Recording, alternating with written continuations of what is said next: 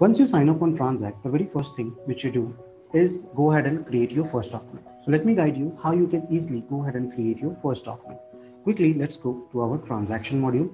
Now, here is the list of all the transactions which you create on TranZact.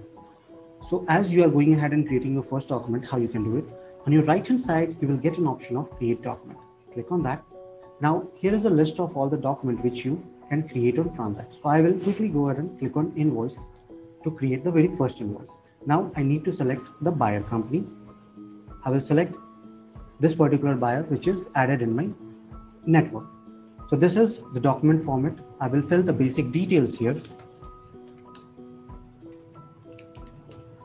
Now I will just select the payment date. Going below, I will fill the item.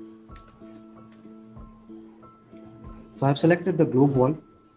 I will put the quantity here. Going below, as we go ahead and once create the document, an email is being sent to the counterparty from TranZact.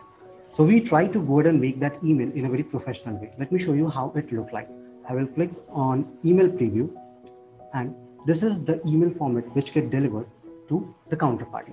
So we try to go ahead and make it in a professional way so that it gives a better impact on your company's reputation. Coming back, now I will go ahead and click on save and send. By clicking on yes, this invoice is now created.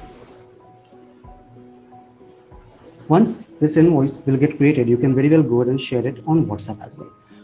Now, going to the next step, let me show you how it impacts your inventory. So quickly, let's click on view transaction. Going below, please have a look. You can see that after creating this invoice, a system approval was being sent to the inventory, and system automatically approved that inventory modification, and then after it got deducted. Let me show you how. Quickly, let's go to our inventory module. So once I will click on my inventory module, have a look. This was the globe wall which I selected. So current quantity is 985. I will simply go ahead and refresh this page. Now, please check the current quantity is 975 as 10 quantity have been deducted against the invoice. So this was how it impacted.